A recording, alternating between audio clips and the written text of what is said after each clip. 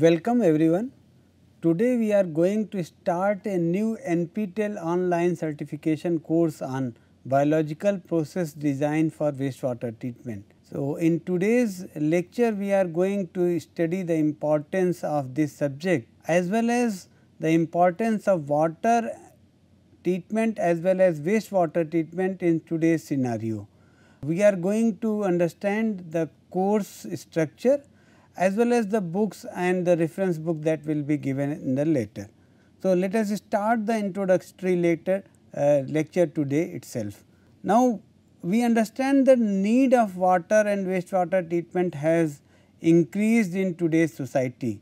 The reason is that we require water for various uses, and these uses include in the domestic as well as in the industrial sector. Now, if we require the water, that water has to be supplied from some source. So, the source of water which is generally used includes river, lake and ponds, groundwater, etc. And now these sources, when their characteristics are getting altered, we need to treat these water before their probable use in the domestic as well as in the industrial sector, along with the agricultural uses as well.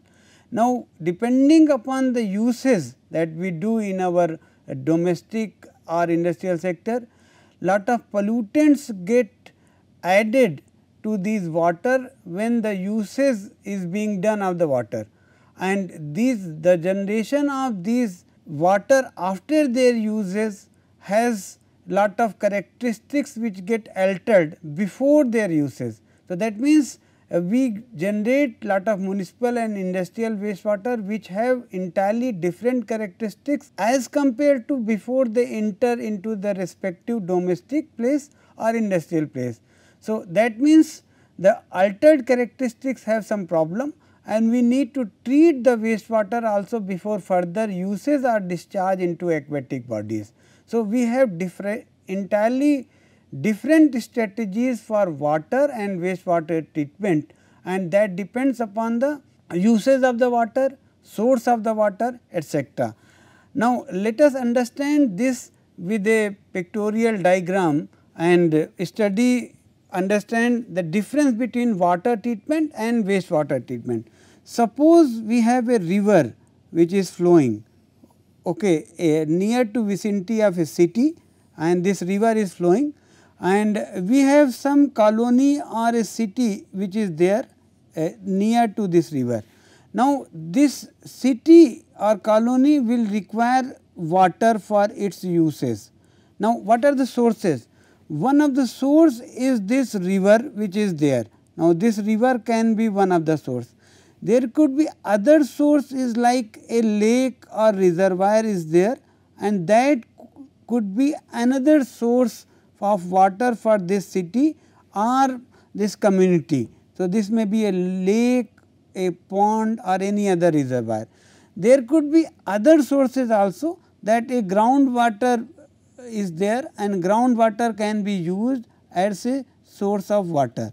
Now, if the water in these sources is not good enough for direct use in the city, and the city uses may be for domestic purpose, for drinking, etc., and the water quality, if it is not there, it may be for drinking, bathing, for agriculture, some of these uses may be there. Now, if the water quality is not good enough from any of these sources, what we will have to do is that we have to use we have to do the water treatment before using this water in this city. So, the river water will come in this water treatment plant, and it will be further going into this city, or similarly for lake also we have to treat, and similarly for groundwater also we have to do the treatment. The water treatment done here may be of different size, like if we are taking groundwater and groundwater is being stored in the water tanks in the community. So, the water treatment done there will be of lower level. Similarly, if groundwater is directly going into a home, so they may be having a small treatment unit which will be of the size of maybe 1 meter is cube etcetera or much lower than that, and then the water is being used in that particular home. So, the water treatment done before usage in the domestic is may vary depending upon the size of the community, from where it is taken, and the within the water treatment plant or water treatment unit, the different units that will be there in the treatment will also depend upon the characteristic of the water from where it is being taken and how much water is being taken. Now, similarly from all these sources there is a possibility that we have a industrial cluster or an industry is there.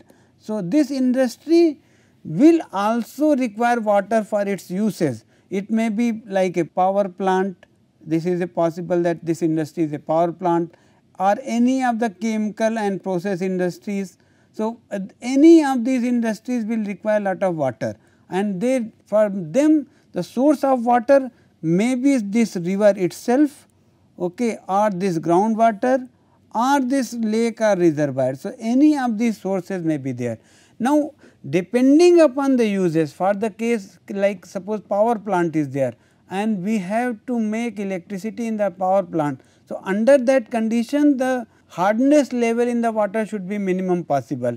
So, under that condition there will be again a water treatment will be done for any of these water, and then only it will be going into the industry. So, under that condition hardness has to be removed, and that hardness removal can be done by a simple ion exchange unit etcetera.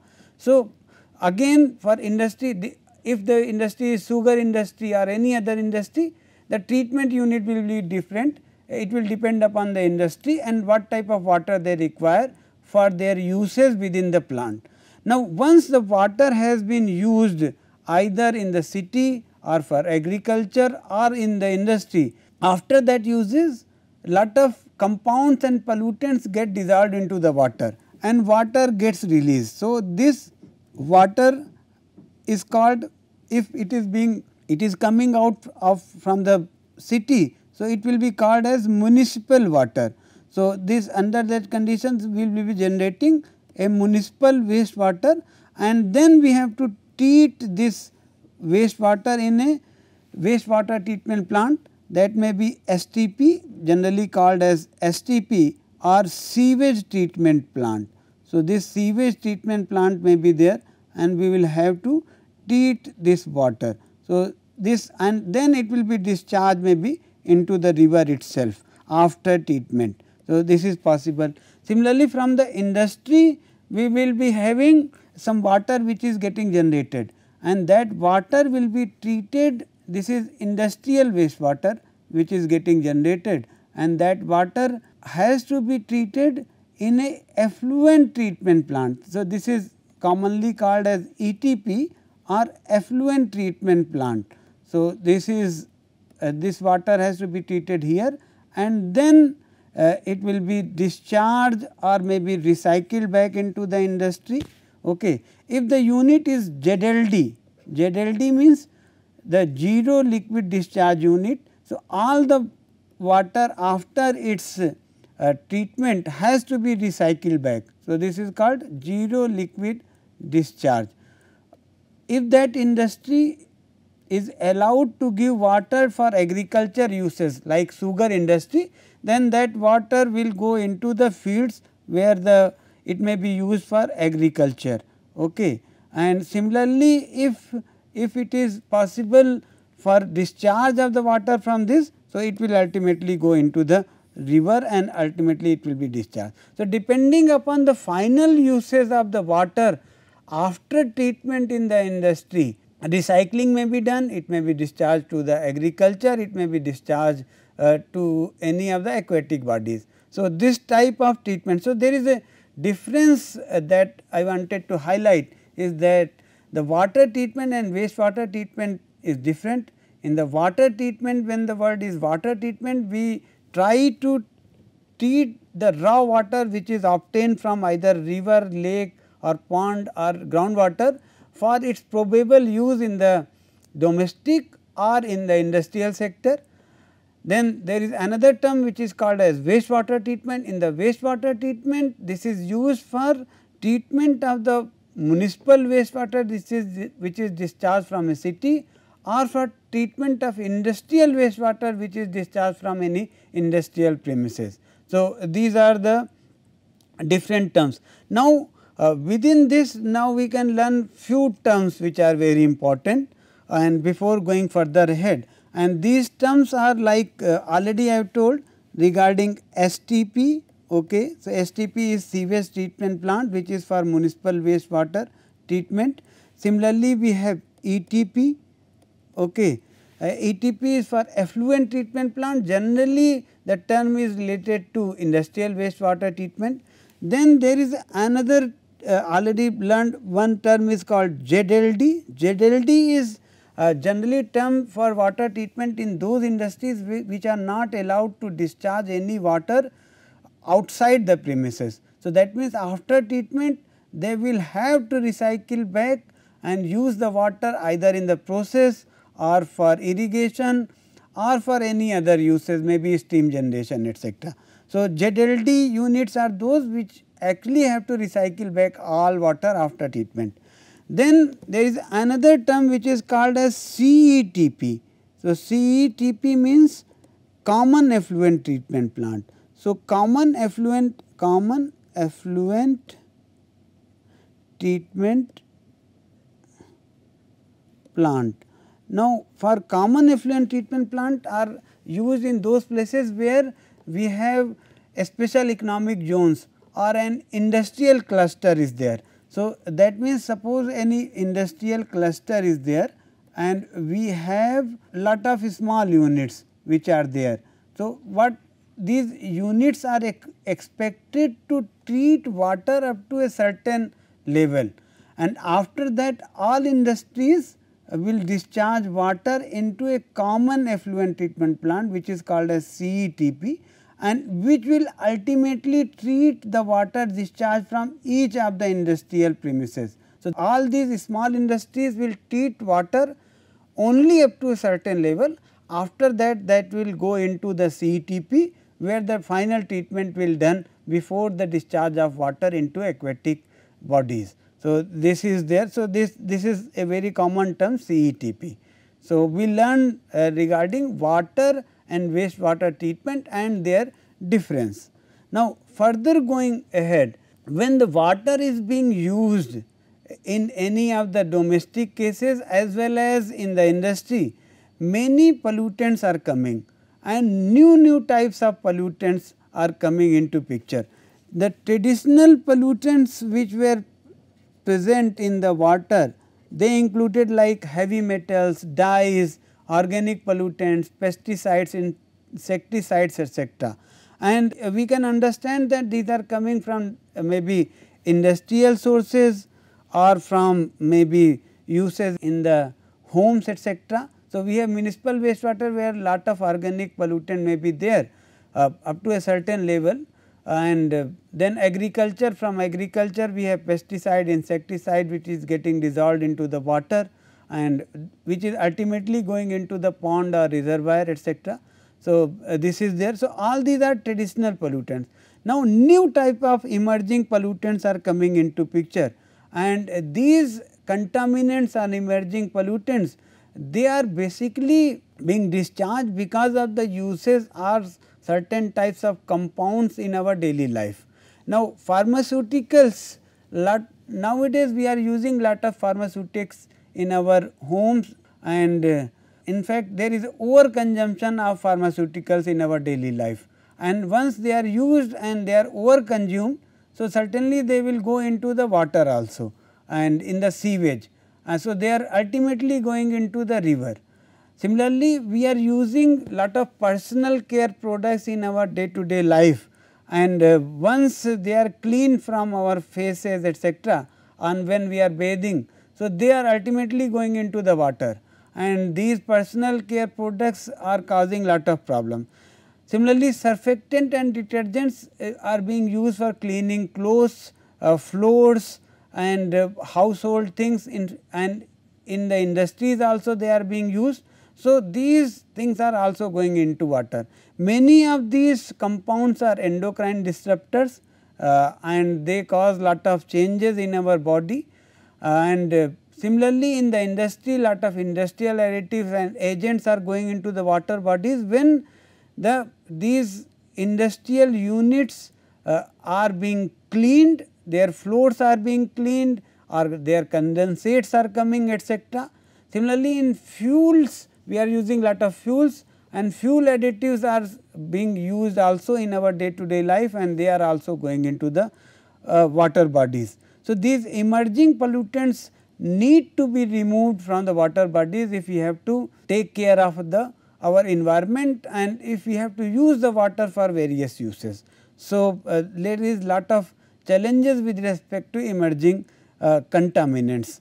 Now, going further, there are many challenges which exist presently in our country and other countries as well, and these challenges I have discussed in 2 slides, and before going for understanding what is designed in our course.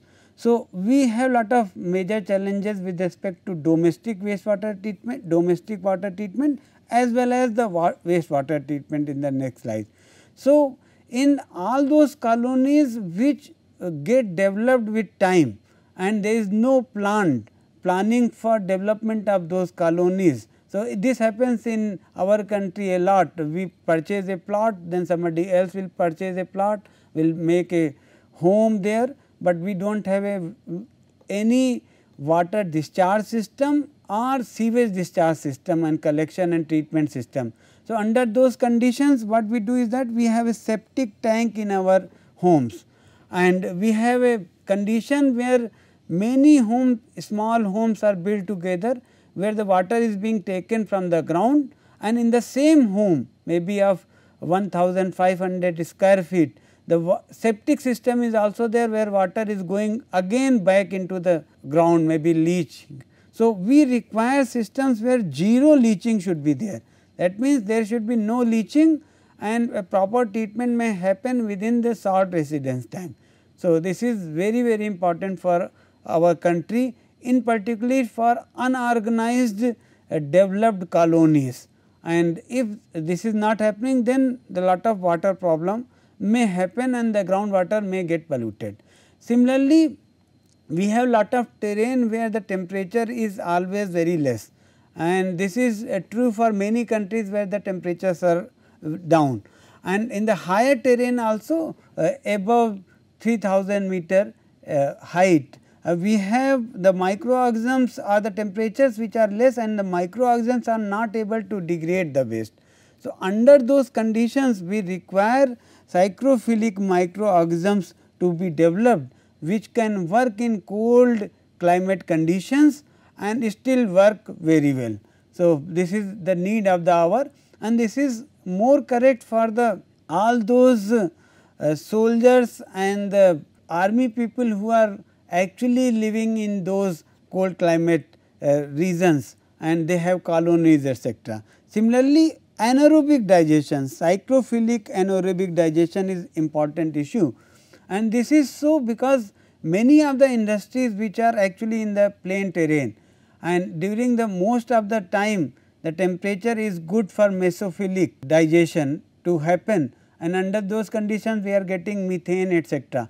But for few months, 3 to 4 months, the temperature goes down and all these anaerobic digestion units which are based upon the anaerobic bacteria or microorganisms, they do not perform well and their efficiency goes down and the treatment does not happen. We do not get any methane and other type of fuel gases. So, overall efficiency goes down. So, for these digesters we require anaerobic psychrophilic anaerobic microorganisms which can work well. So, this is very important for development of such things. Similarly, recycling of treated water in the domestic uses. In India, we do not have any concept as such right now. Generally, the individual colonies also do not recycle the treated water again back into the system. So, we should develop a strategy for recycling this water, and also the people should accept that we need to use the recycled water maybe for flushing, maybe for irrigation in the lawns, etc. Ultimately, we will have to go for recycling the water, so that the ultimate water which is discharged as municipal wastewater gets reduced. So, this has to be better managed. Similarly, tertiary treatment has to be added in many of the municipal wastewater treatment plant, and in maybe adsorption system, membrane systems will have to be added, so that the water discharge from such STPs and ETPs into the water bodies is much better, and the water bodies are not getting affected because of this water. Similarly, there are some challenges, major challenges with respect to wastewater treatment, in particular for industries as well as for villages, etc. In villages, we have lot of problems which is happening with respect to drinking water, like arsenic, fluoride, selenium, heavy metal, all these are coming into the drinking water, and we need to remove these heavy metals, arsenic, fluoride, selenium, etc., because they are causing lot of chronic problems to the villagers. So, we should devise some technologies which can be installed in the villages, and they should be low cost and easily operable by the villagers themselves, so that these things can be removed. Similarly, lot of nutrients get generated